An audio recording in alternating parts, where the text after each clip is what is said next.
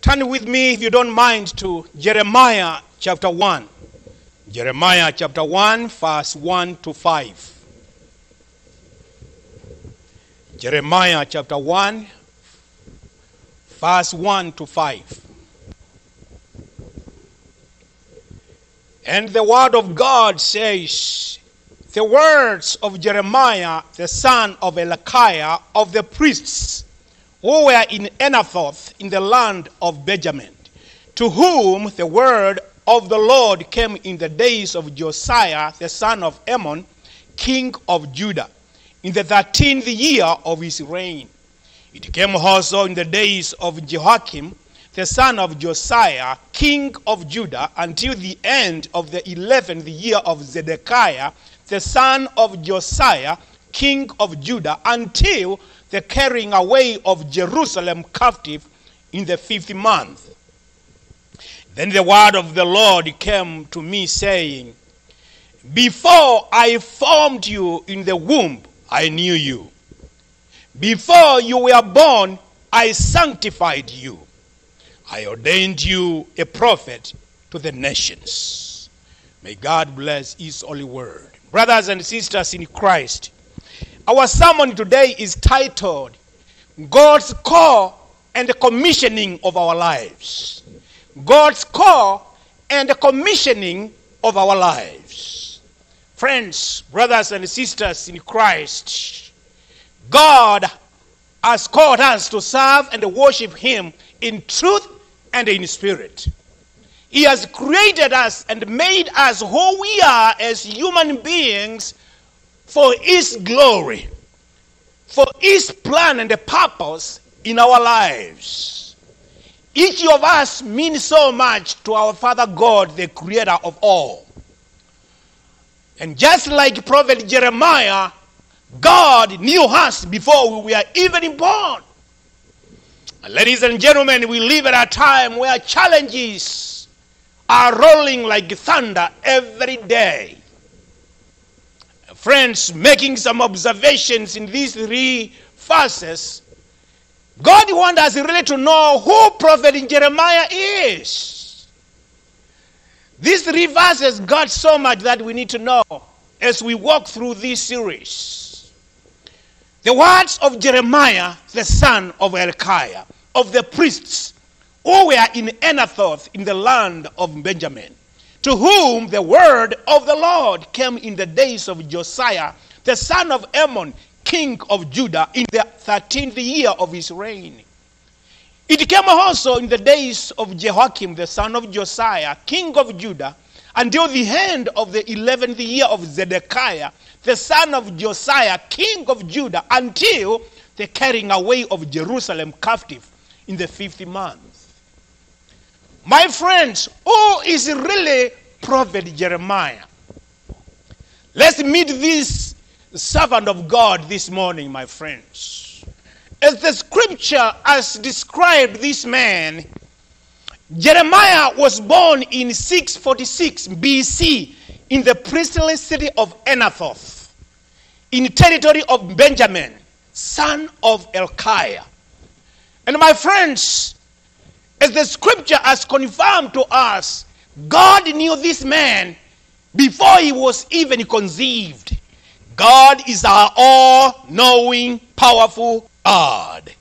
He knows everything before it happens. He sees things afar off, my friends. We as human beings are limited in understanding and doing things, but God the Creator is an unlimited God. He sees things afar off. He does things according to His plan and purpose.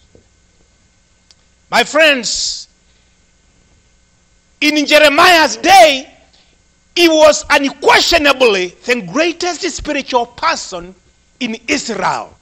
He was considered one of the greatest spiritual people in Israel. He stood for the authority of God. He believed in the God of Great Commission. And ladies and gentlemen, when the people were being sidetracked by the false teachers, Jeremiah warned them.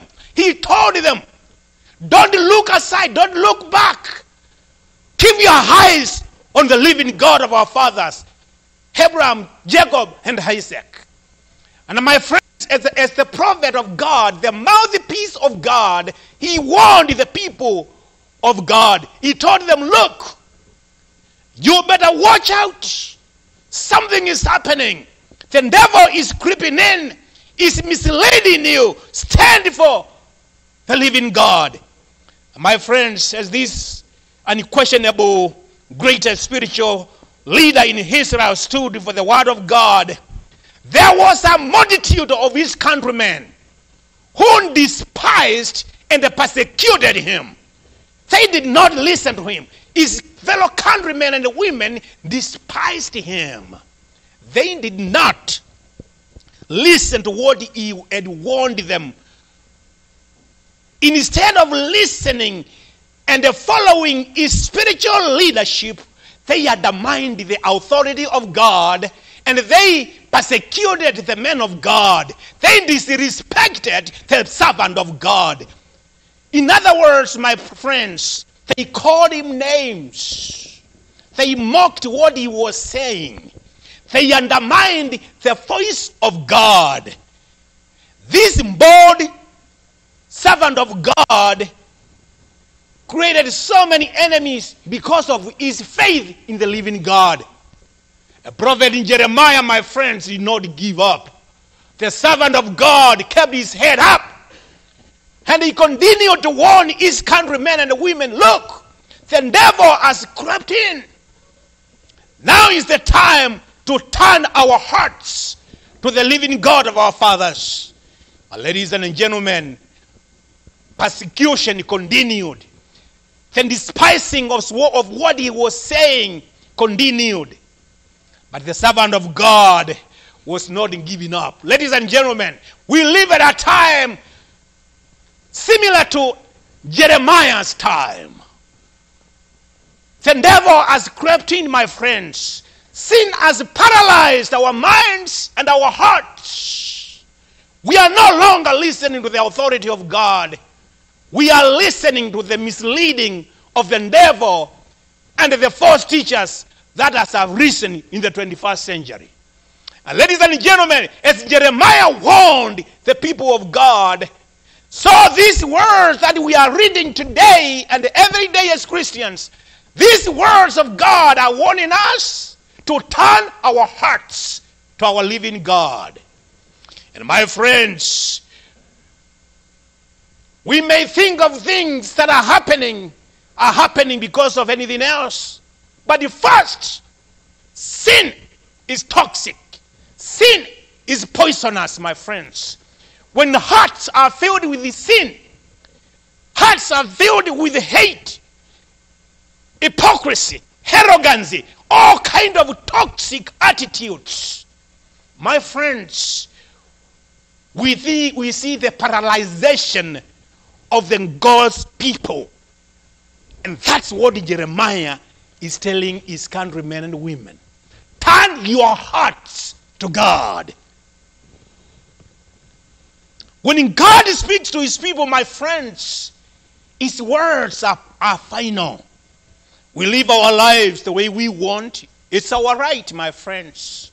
But God has designed for us how to live our lives, following his teachings, the authority of the Bible.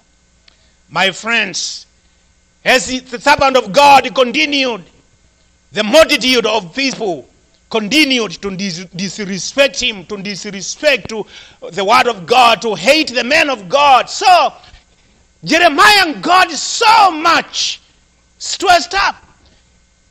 He became a heartbroken prophet with a heartbroken message to his people.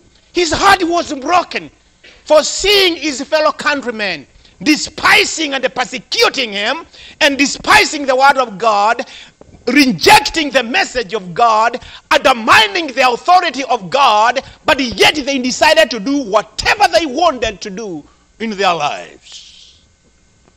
The servant of God was heartbroken. He brought her heartbroken message. When you study the book of Jeremiah, He wrote the book, my friends, as the Holy Spirit of God led him. It is a very chronologically, you cannot even arrange this book. And you know, my friends, throughout his sermons and the miracles that God was faithfully performing through him, Prophet Jeremiah declared to the people, unless you surrender to God's will, there is no way of escaping calamity in your lives. Unless you surrender. God is telling us, unless we surrender our pride, unless we surrender our hate, unless we surrender our arrogance, my friends, how can we escape calamity in the 21st century? God wants us to be faithful servants of himself. He wants us to be faithful, Great Commission Christians. What we see happening is similar to what was happening during Jeremiah's time. And my friends, a servant of God took the pain for God's sake. They called him names. And my friends, he never gave up. He continued. We need many of Jeremiah's today, my friends, that will not give up even when we are called names, my friends. Stand for God. Stand for the truth. And let people know hate is sin, my friends. Stand for the authority of God and tell people arrogance is sin, my friends. Stand bold as a Christian, men and women, boys and girls, and say that, my friends, all this kind of chaos we see are sinful. And God is calling us to surrender. Every one of us to surrender. And that will help us to escape the calamity in our lives. Jeremiah was not afraid to preach the truth, my friends. And neither am I. And many others who believe what God says. You know what, my friends? If I stand here and tell you all the good things that you want to hear, it's a good thing. But is it really what God wants me to tell you? We got to go by what God wants us to hear. God speaks in his word very tough words for us to hear, so that he can correct our hearts. He can correct our behavior. He can help us to know how things need to be done. His way, not our way. We all created equal in the image of God. And God wants us someday to be in heaven. Jeremiah stood for the authority of God. And for 40 years, 4 decades, the servant of God dealt with hard-hearted people. The Bible calls them stiff-necked people. Jeremiah dealt with very stiff-necked people who could not listen to God, who could not listen to him, who could do whatever they wanted to do in their own lives. My friends, I think we can say today, we meet this description here. We have become stiff-necked people. We don't want to listen to God. We only want to listen to what we want. But my friends, how are we going to escape calamity? How are we going to escape it, my friends? These are truthful things. Jeremiah's heart, for 40 years, pleading with his fellow countrymen. How many pastors are standing on the pulpit today in America? I know and I understand not all of them stand for the word of God. I tell you that. But I can tell you that there are many pastors today standing on the pulpits in the local church in the United States who are preaching the truth of the gospel of Jesus Christ. And God is speaking through his men that they want each and every one of us to examine our hearts. Jeremiah did it for 40 years. But he dealt with these hard-hearted people. His heart was filled with the tears of compassion for his fellow countrymen. His heart was filled with the compassion. It was filled with the compassion of his fellow countrymen. He failed to see, he was so sad to see them rejecting the living God of their fathers. doing the things that they wanted to do, but disobeyed their God. But yet, they wanted their lives to be better. How can their lives be better when they have rejected their living God, their Creator, their Father? This applies to us, my friends. How can our lives be better when we have rejected the one who has created us, who loves us very much, who gave his Son, Jesus Christ, to be crucified on the cross for our sins? How can we escape the calamity of our disobedience toward our God? My friends, I love you all to death, and all God's people. God wants us to love all his people. And God wants us to be honest, truthful. We must worship him in truth and in spirit. God's call and the commissioning of our lives. We are Christians, Bible-believing, born-again people in the 21st century. We must condemn sin. We must condemn hate. We must condemn arrogance, my friends. We must condemn racism, my friends, because that is sin. That is sin, my friends. And that case, my friends, God will hear the cry of his people. We will be able to escape calamity as individuals, as the families, and as a nation. As the church goes, so goes the nation. If the church is a wimpy church, the nation will be more wimpier than the church. God wants Christians to stand firm, my friends. You know, I was born in Kenya. I was nicknamed Pastor Ngevu. I love people. I respect people. I love lost people. I share the good news. But there is one thing that I made a decision when I gave my life to Christ Jesus. That's where my name came from. I had a preaching ministry in the radio. I spoke the word of God truthfully without condemning anyone, but within grace, love, and honesty. What is needed today in America is humility, my friends, repentance, and ask the Lord Jesus Christ to lead us, to know how to get along, to work together, to set a good example as Christians, because God's call and the commissioning of our lives is very important to God. He has called us, my friends. We cannot pretend to love his people, but yet we don't want them to exist.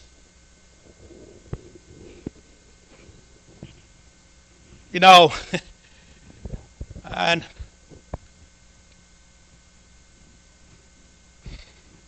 all of us Christians, my friends, all of us, our hearts should be filled with the tears of compassion for our fellow countrymen and women. Sure enough. And I hope all of us as Christians we are experiencing that. I'm hoping that our hearts are filled with the tears of compassion for our fellow countrymen and women. Prophet Jeremiah, by birth, he was a priest. Prophet Jeremiah, by grace, he was a prophet. Prophet Jeremiah, by the trials of his life, he was a bold servant of God who spoke the truth. And God has helped us to know that God has described in his word for who we are, because we as individual people have given our lives to Christ Jesus. We signed the covenant with him. We should be the ones, my friends, to stand firm and they say that we are the 21st century priests. And by grace in the 21st century, we are prophets of God. We got to speak on his behalf here on earth today. And by the trials of life that we are experiencing here on earth, we should be bold servants importance of God's truth. And this is the truth. My opinion don't count when it comes to the word of God. Yours don't count either when it comes to the word of God. God's word is the breath of God. Neothiestas in Greek. The breath of God. This word is inspired by God himself. And God wants all of us to listen to his word. He wants us to be faithful people listening to his word, teaching his word truthfully, without compromise or manipulating it. My friends, Jeremiah's ministry was carried on in a politically, socially, morally, and spiritually chaotic era. Did you hear what I just said? There was so much going on politically. And during Jeremiah's ministry, it was carried on during a time of politically, socially, morally, and spiritually chaotic time. Chaotic era. Remember? My friends, there are times like that in the world we live in. Yes. I wrote a book last year sometimes.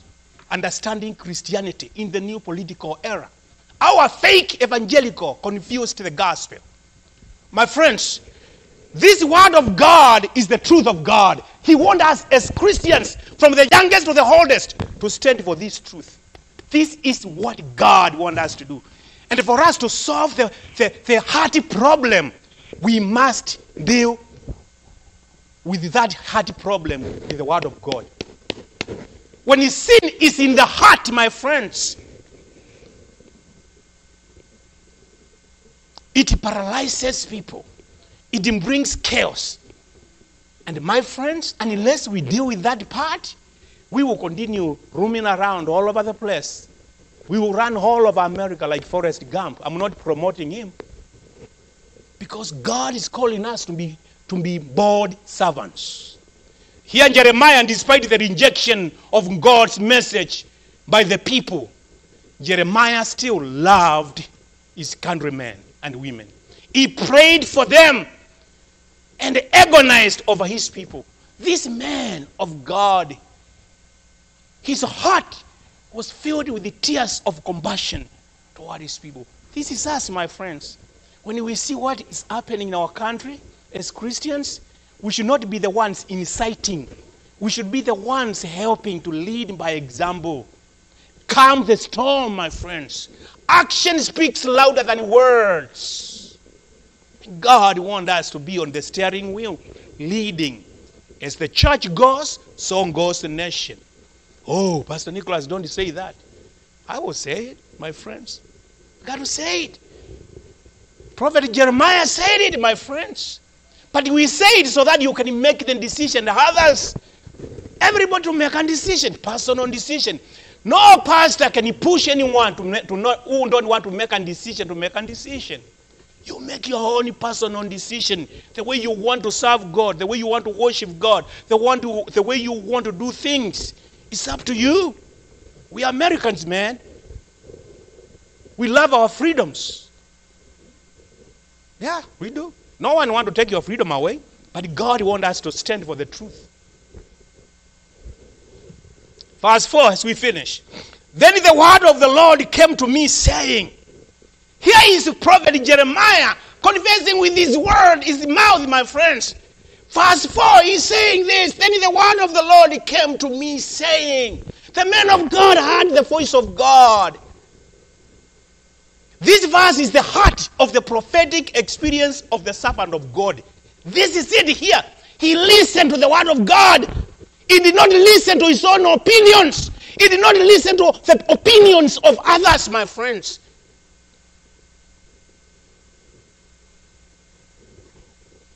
He listened to the word of God. Did you hear that? Then the word of the Lord came to me, saying. You know, this is it here, my friends. It is the word of God that directs us to love others. It is the word of God that directs us to interact peacefully with others. It is the word of God that leads us to have good fellowship with our fellow brothers and sisters in Christ and the fellow citizens. It is the word of God, my friends, that it teaches us how to get along. We can't blame anyone. Each one of us, instead of blaming some others, we got to blame ourselves. We got to play a role in creating an environment where there is love, peace, unity, humility, reconciliation. We individually, every individual person must swallow our pride. Jeremiah's ministry call came not in a vision, but by hearing the divine word of God. That is us. God's call and the commissioning of our lives. We are Christians. The reason we made a decision to give our lives to Christ, we listened to the word of God. God's word convicted you and I and repented our sins before Christ Jesus. We are accountable before him, my friends. The decisions that we make here on earth, they got to be the good decisions that will help us to escape calamity.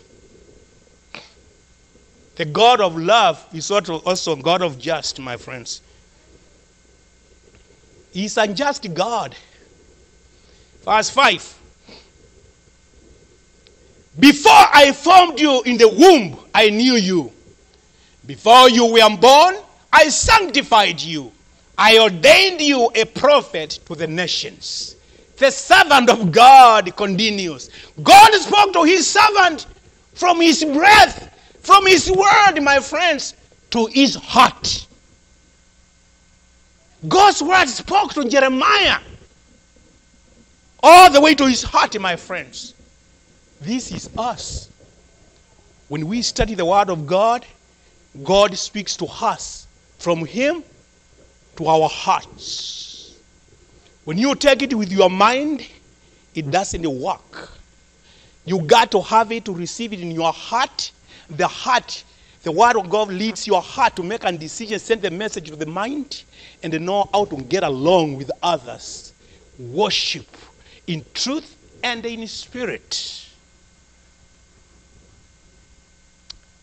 My prayer is that all of us, as Christians, all over this nation, will listen to the voice of God speaking from his breath to our hearts.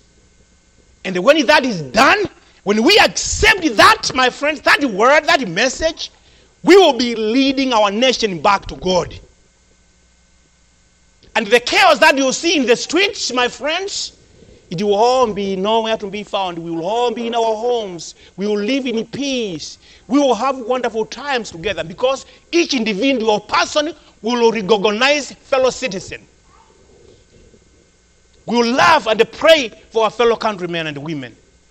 But this arrogancy, this pride that has taken over, this superiority that has taken over, my friends, God is watching and saying, what has happened with my soul, my people that claim to be born again?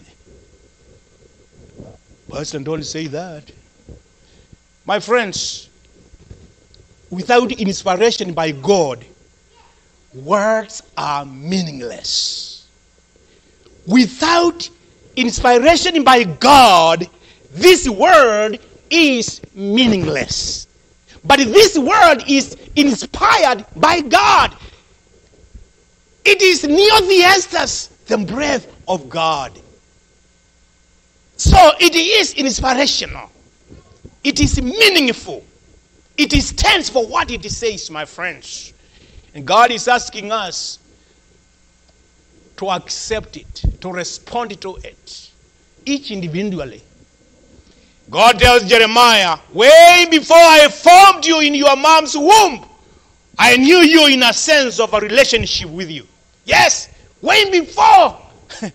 He tells Jeremiah, way before I formed you in your mom's womb, I knew you in a sense of a relationship with you. This is wonderful, my friends. God knew us before we were conceived, before we were formed into our parents' wombs. My mama used to tell me, bless her heart, when I When I do something, she will say, Mainge, you need to know that I had you in my womb for 12 months like an elephant. 12 months in the womb. Biology says that baby should be in the womb for 9 months. My mama claimed she had me in her womb for 12 months. So my mom, she would tell me, thank God I spoke with her yesterday. Well, you know, they will say this. My mom will tell me, if you do something that I'm telling you not to do and you do it, you know that I had you in my womb for 12 months. So I'll get you. That's why she got me on that switch, that leather belt. You know what, my friends? Our God, our Father, our Creator, He knew us before He formed us in our mom's wombs. He knew you and I in a sense of a relationship with you. He knew that there will come a time that you will open your heart for Him, give your life to Jesus Christ, and become His servant. We are the mouthpieces of God in the 21st century. We are needed, my friends, to bring good spiritual change in America. Christians, we are needed. We are missing in action. MIA, missing in action. It is time for Christians to step up and lead the nation back to God. Sin has crippled our hearts.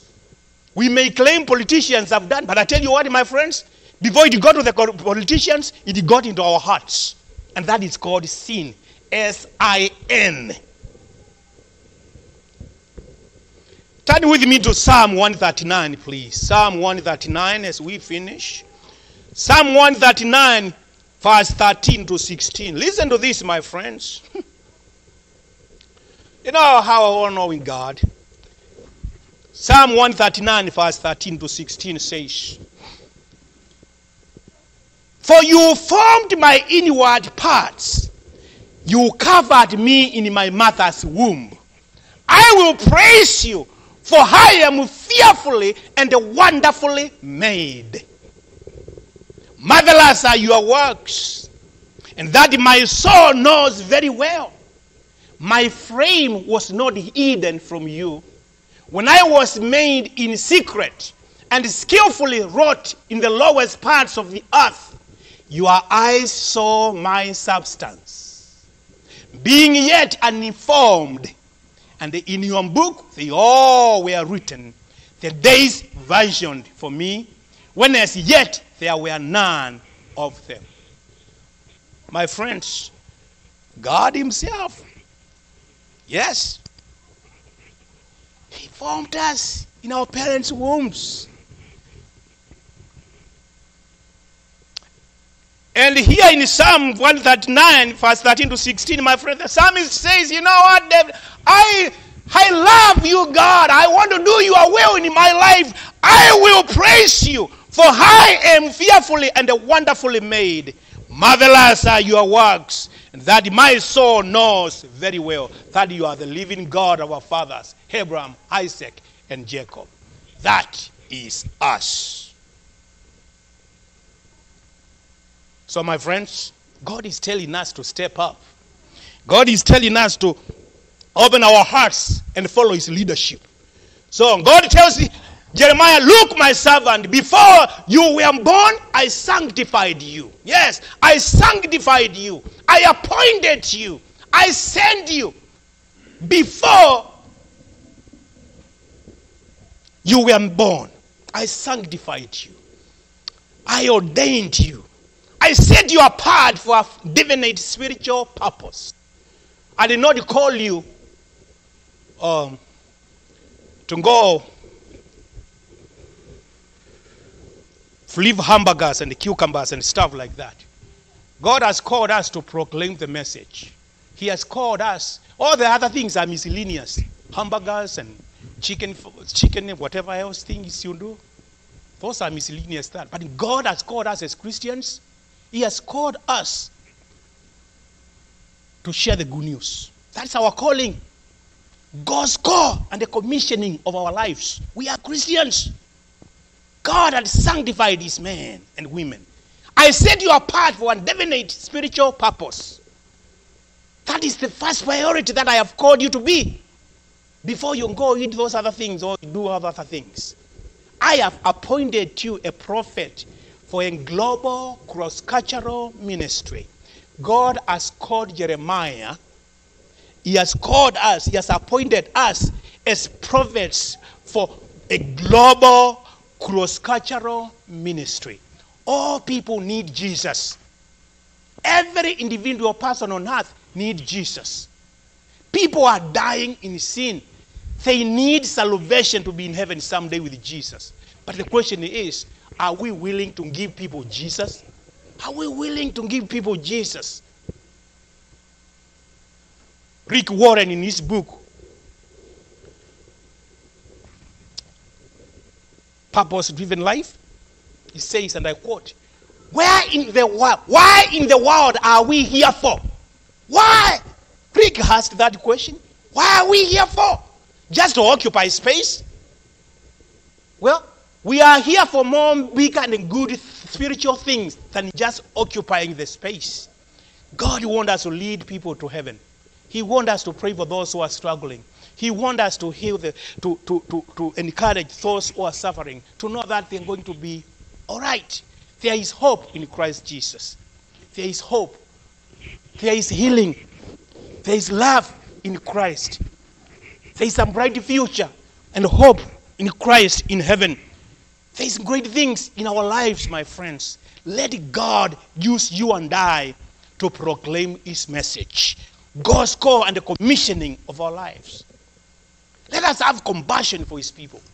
Let our hearts be filled with the tears of compassion and work so hard to pray for our nation, to reconcile our nation, to help our people, all of us as one people,